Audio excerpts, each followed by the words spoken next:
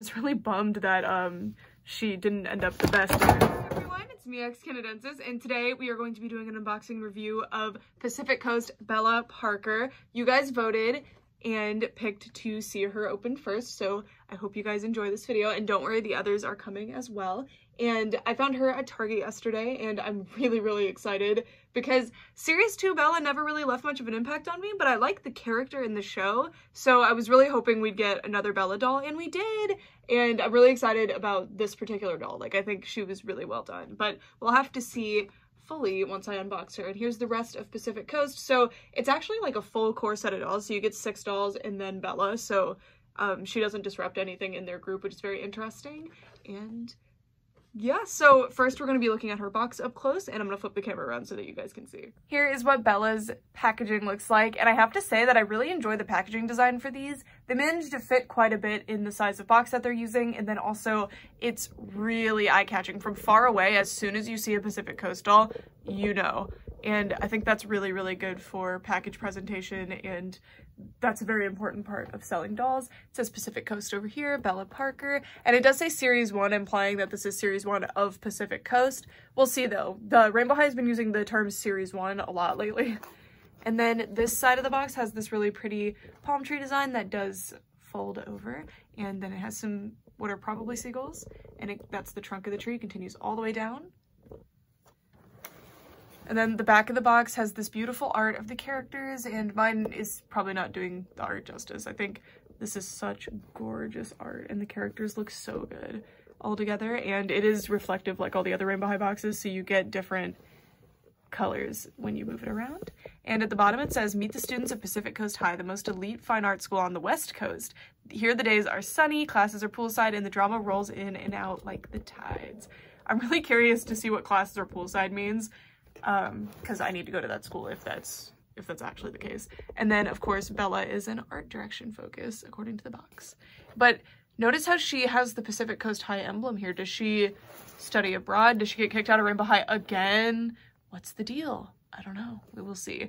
All right, now I'm gonna get her out of the box and show her to you. Bella fully unboxed, and I really love her. She looks phenomenal. My one disappointment is that I was really excited about her curls. I thought they were going to be so bouncy and soft, but unfortunately they're really crunchy, which I understand, but I thought MJ was overusing the gel, and they didn't use it in Series 3, so I'm not really sure why they brought it back, but it's no big deal. So we're going to be washing out her hair in another video. I just really wanted to keep these ringlets because they're so beautiful, but they are quite crunchy, unfortunately.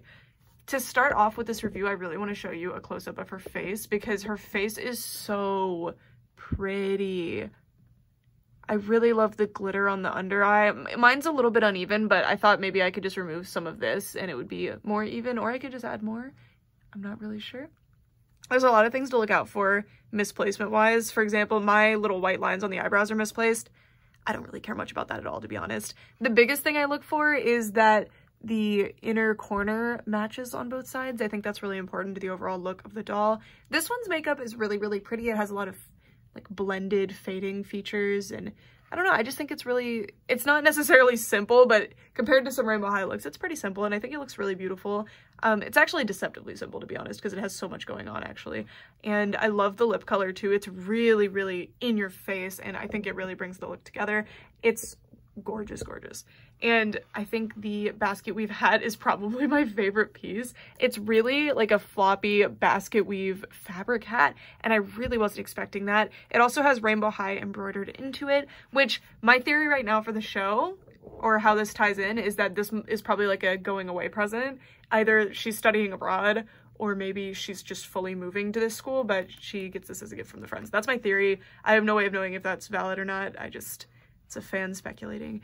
And I really love the little bow too. This is such a nice piece. I've never seen an actually basket weave doll hat before. And I know, well, other than an American Girl, and I know they exist. It's just like in regular Playline and in the amount of dolls that I have never seen it. So that's all I mean by that. I don't mean that it doesn't exist. Moving down, we can look at her beautiful outfit.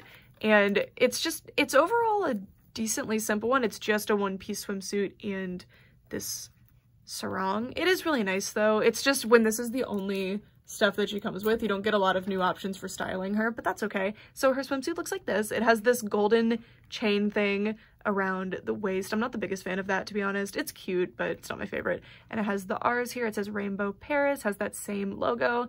And then it's a split down the middle, black and pink. And the that is all continued onto the back, except that there's no text on the back, of course. The fit of the swimsuit is really well done too. Like, it perfectly covers the joints, and I think it's really nice. And then the sarong piece, like you just saw me do, attaches with Velcro, and she can wear it like midway like this, but I prefer it off to the side, which is how she came packaged. So I imagine that's the intention. And one big issue with this piece, and this isn't really their fault, this happens with most Rainbow High things just because of the shape of their body, it wants to go up here instead of staying at the hip. So you kind of have to watch that. If I was out taking pictures, that would drive me crazy, but that's not really a design flaw. That's just how Rainbow High dolls are. And it says Rainbow all over it. It's the same brand as this, so she's not like brand mixing. And I really like the material they used. They didn't hem it, but I believe it's like chiffon or something. I don't know the exact name of that material, but you don't really need to hem it necessarily.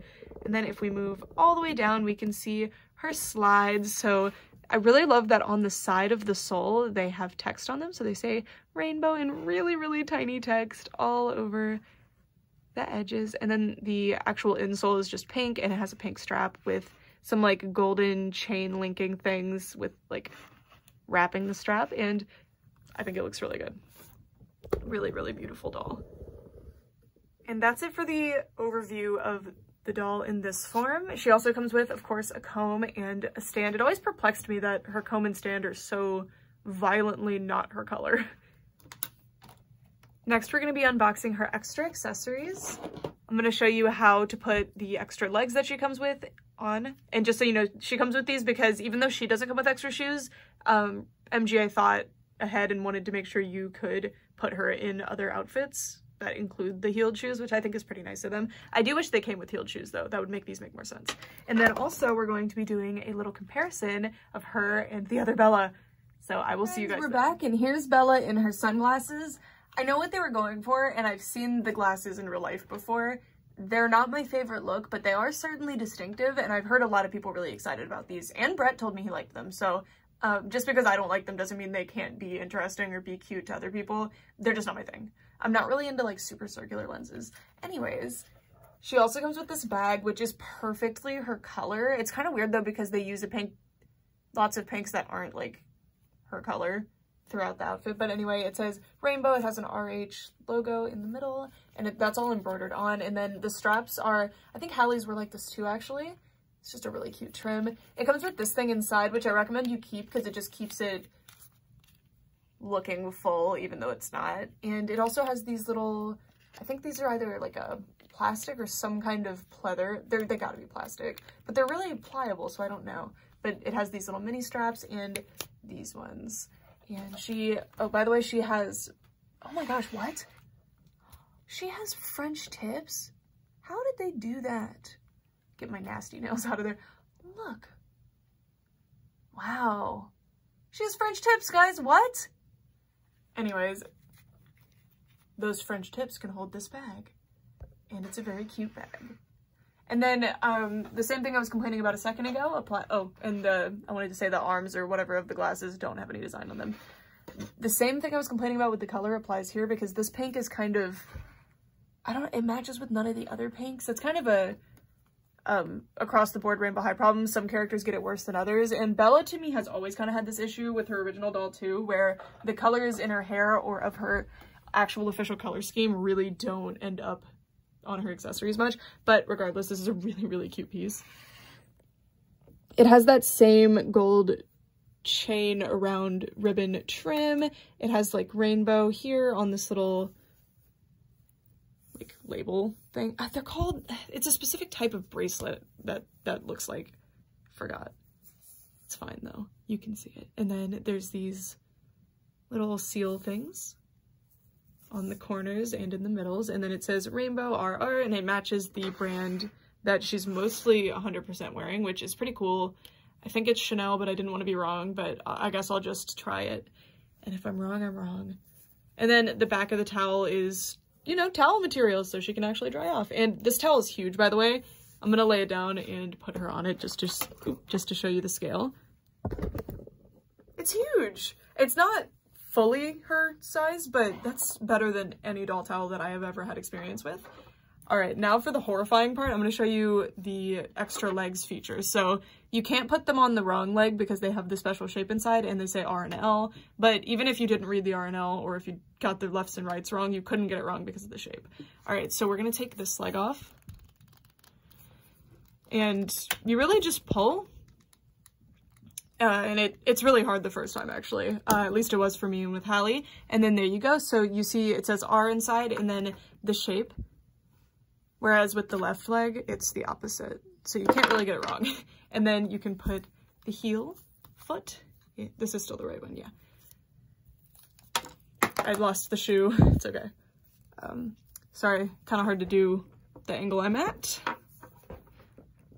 You just push it in, and it's scary the first couple of times, especially because it's tight and doesn't want to go in there, and then it's like...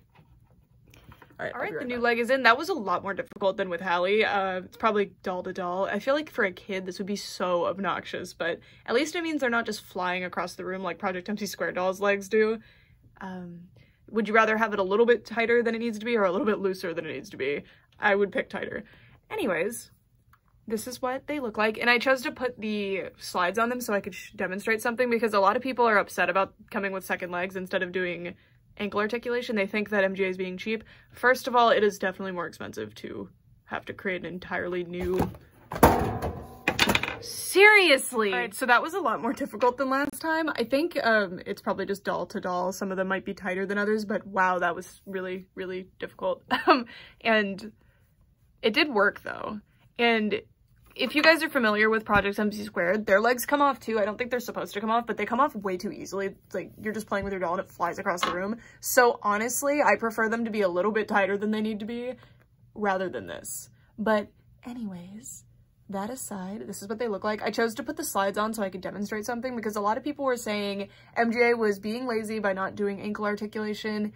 Usually I would be very inclined to agree, and you are of course entitled to your own opinion about the ankle articulation and whether you would prefer it to having the extra legs. I do think the extra legs are weird, and they're definitely going to be really difficult for children, and they were even difficult for me and people with less dexterity that have a difficult time with their hands. This is going to be really, really challenging for. I think the reason they did it is because short of putting a joint in the foot, which they're not going to do, there's no way, it would break in the shoes, it would not work on a doll. The arch on the foot would make this look really silly. See what I mean? So the fit from the front and the side is a lot better with the flat foot. So it is very cumbersome, and I hope that if they continue to do this in the future that they come up with a better solution for this. But yeah, I understand where they're like what they were going for here. It's not lost on me. Alrighty, and the last thing we're going to be doing is bringing in the original Bella doll. Pacific Coast Bella next to the original first release of Series 2 Bella. There might be differences between my Series 2 Bella and other ones. It's just because I got her right when she came out. So generally the absolute first release dolls that come out day one look pretty different from the later ones. Mine is probably one of my least favorite Rainbow High dolls, and I hate to say that, but it's mostly because of her shine on her face. It really, really bugs me. It's even more bothersome to me than a lot of the Series 1 dolls. So the biggest difference between these two dolls is, of course, that shine on their face, and the reason this Bella looks shorter is because she has her flat feet on right now. She can be the exact same height if I just would put these on.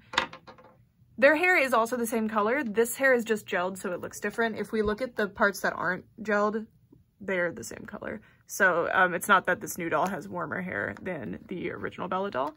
The makeup screening style is also very, very different, and the eyebrows are a lot better too. So mine actually has messed up eyebrows. You can see that the white pieces are like under the eyebrows, but other than that, you can see that these are much more faded and more of a kind of a chestnut color, and these are more of just a true brown. And then the makeup style is distinctly different. It's really, really nice. I really prefer this one. And the lip color is very different too. This has more of a pink tinge to it, and this is more of a cherry red.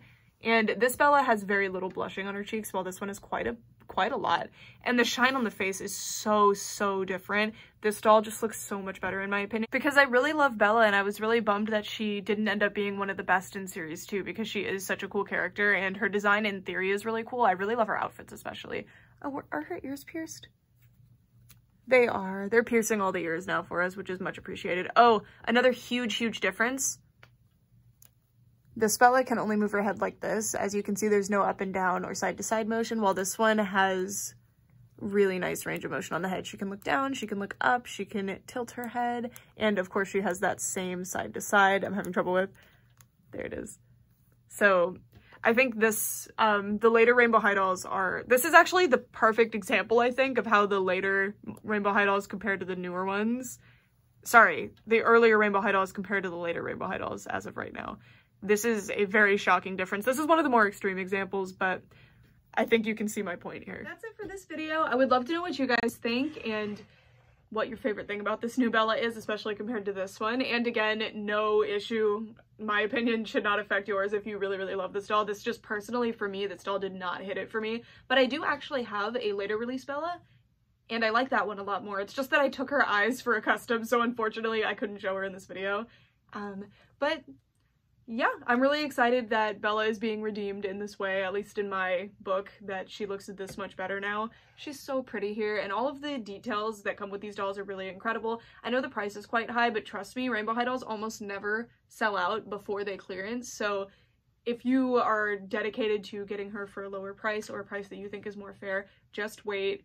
Don't give into the hype and get her early, but I hope this review has helped you make an informed decision if you are interested in getting her or not. I also am pretty peeved at the price increase on Pacific Coast. I do understand that these dolls are phenomenal, they're really high quality, and I think the main reason for the price hike, I'm thinking it's temporary, but I'm worried that MGA is going to see that we're willing to pay it and keep it going, because I think the explanation for the price increase, and this is just me being as nice, I guess, as possible, just as lenient as possible, is because of the supply chain issues. I think shipping went up, and that's the big thing. But I think what they're going to do is notice, hey, they're willing to pay it, so even when the shipping crisis is gone, why don't we leave the prices there? And I hope that's not true, but why wouldn't you do that as a company, you know? If you're selling the same amount at the more expensive price and you're making more money, then why not? But that's just how, like, I feel about it. I don't have any information about what actually caused the price increase or not. I do really feel that Rainbow High dolls are the highest quality dolls on the market. There's a few, like LOL OMG and Rainbow High, highest quality dolls on the market for that you could find in Walmart by far.